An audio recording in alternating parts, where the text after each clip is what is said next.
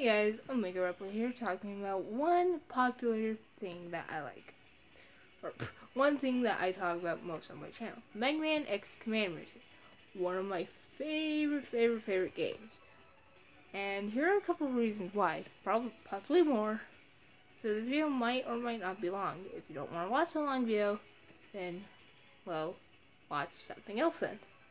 So, here we go, talking about Megaman X Command Mission and why I enjoy the game.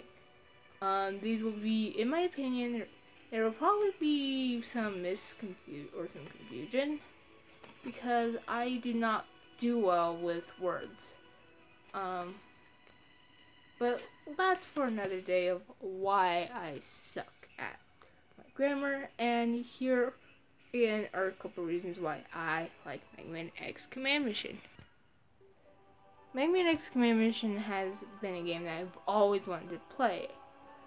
When I first noticed it at Game Doctors, when I bought Megaman X5, I could never find that game ever again until a friend of mine taught me a nice little trick. You guys probably know what, but I don't intend to catch it, so I'm just being hush now. But like I said, I'm gonna do well with words. Command Mission has one of my favorite elements and one of my favorite types of games.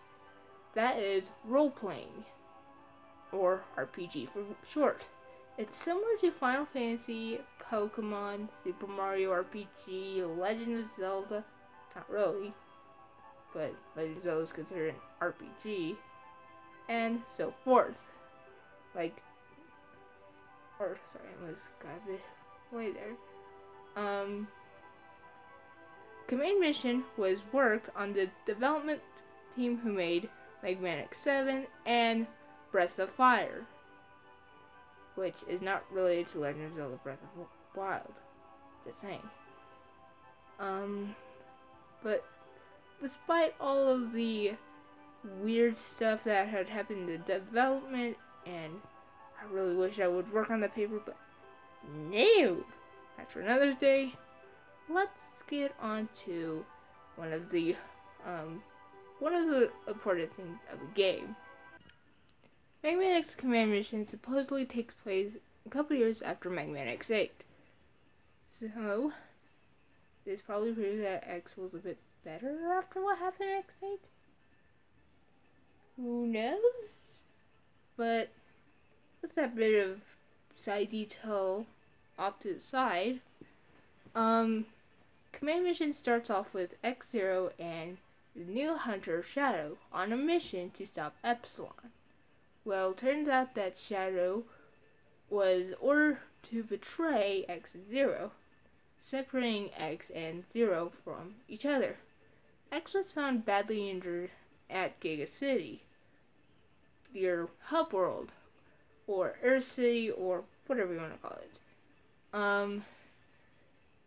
So the person who found X told him that he was found badly injured, so we could see how much pain he had when he fell off the building, which don't do that, kids. Being informed that the commander of the town, Chief R, or of the Resistance, Chief R, has been kidnapped, X set out to rescue him from the rebellion army, well, not cadre, but pawn, if you will, while Django. So X went out to save Chief R when he met a mysterious replicant named Ale. Ale said that he is a close friend to Chief R, and he requested X to save him. But some rebellion army mavericks appeared. So Ale told X to go save Chief R, and that he, a replicant who cannot fight and looks really hurt, since he's in a wheelchair, but doesn't mean he's not hurt, he dealt with the mavericks, sacrificing himself. So X goes on to save Chief R, which I'm going to actually quit that bit right there. Megaman X Command Mission has a variety of characters for your protagonist. 7 to be exact. Not really a variety if you ask someone who plays like Super Smash Bros, Pokemon, but it's a variety of Mega Man X characters. There are about 4 new characters. I don't know, I can't count.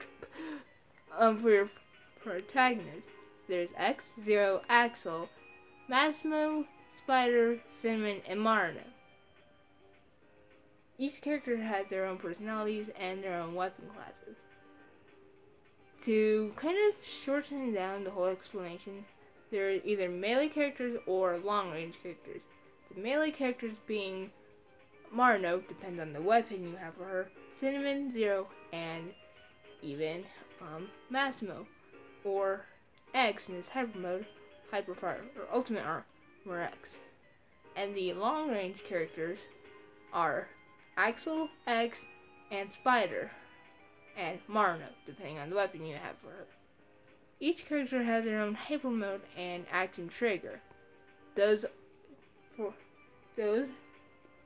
characters that the hyper modes and action triggers in chronological order in which they have appeared and when you've met them are X, having 2 hyper modes, the Ultimate Armor and Hyperfire modes have that. What brings here is X has 2 hyper modes, Ultimate Armor and Hyperfire. Regular X and Hyperfire X have the same action trigger. And this is actually not a review, so you really need to know about that. Like I said, the characters have their own personalities, and some of them are funny, some of them are not. Some of the funny ones that I really enjoy are Botos, X, well not X, but Axel, Marno, Cinnamon, and the list goes on. Some of the characters you think are going to be like, I'm going to kill you, mwahaha, but plot twist, they're really stupid. Botos is a good example. I used to hate this character with a burning passion, but then when I played the game and watched the cutscene, I got a good laugh out of him. Because he was a clown, literally. Maybe he shouldn't wear so much armor. Maybe, maybe not. Maybe not. But Botos sounds like a Texan, or like a character trying to impersonate a Texan, but it's doing horribly, or really badly.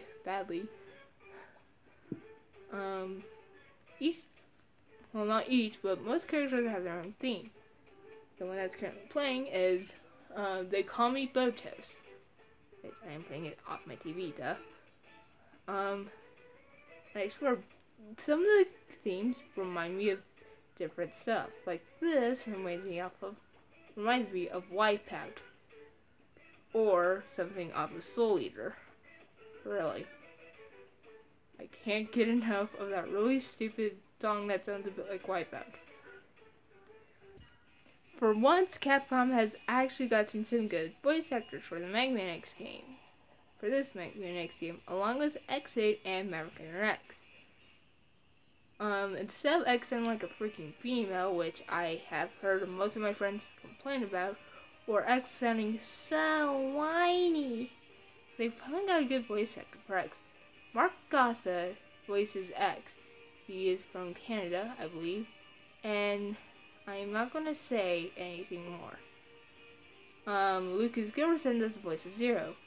A lot of you might know that I fangirl Lucas Gilbertson, because he sounds so awesome. He has his own YouTube channel, and, well, let's just say I got lucky with Lucas Gilbertson, who replied to one of my comments, which the comment and the reply are a bit silly.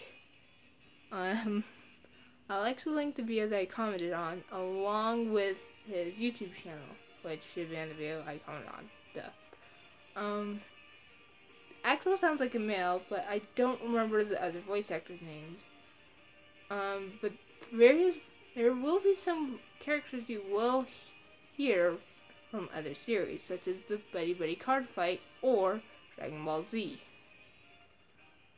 So, good luck trying to identify all the characters. You'll need it, friends. I do want to talk a bit about the character and bosses. Some of them silly, some of them tough, some of them you'll have a bad time with, friend. I really like the optional bosses or the bosses you need for 100% completion. There are 3 optional bosses. Alright, I will spoil only 2 of them, but I'm not going to say a third one. There is Reptilian and Duckbill Mole. Duckbill Mole being the easiest, but being the one that you have to wait a long time to get. And Reptilian, the toughest one to defeat. There are actually 4 different well, not optional, but different bosses from the main game that are not actually the Rebellion Army. Well, Duckbill Mole, if you claim he is part of the Rebellion Army. Because I'm not gonna spoil it. Some of the characters are hard to fight. Some of them are not. Like I mentioned, it depends on your playstyle. So, have fun trying to beat all bosses. Especially the Blast boss, because he's level 90 from 99, the highest level you can get in the game. And other games too. The main part of the game that I really enjoy, I'm not sure if I've covered this, is the music. I love the music. I love to think of the other songs that the music resembles. Like I said, I Am Botus resembles the Wipeout theme, but Epsilon, First Movement, sounds like Impatient from Xenoblade Chronicles. It's a really catchy tune. There's also another song, but I'm not going to spoil it. But with the music, well, not compilation, but complementary side, each character has their own different theme. From Epsilon's second movement to I Am Botus to They Call Me Axel, or It's Me Axel, to Stand By Zero, and so forth.